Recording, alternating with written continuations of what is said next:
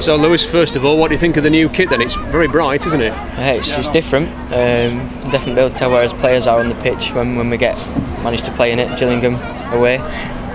But yeah, done a really good job with it. I think all the lads are pleased with it. A good turnout today. We're here at Meadow Hall, aren't we? And a lot of the fans have turned out. There seems to be a lot of positivity around Sheffield United at the moment. Yeah, I think everyone's just really excited for the season to start.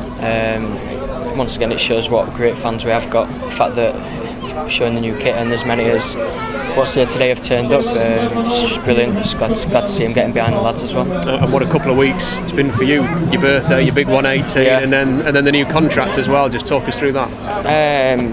Well, I think I've worked hard pre-season. I've been rewarded with a new contract. It's good to see that I've been impressing the new management staff.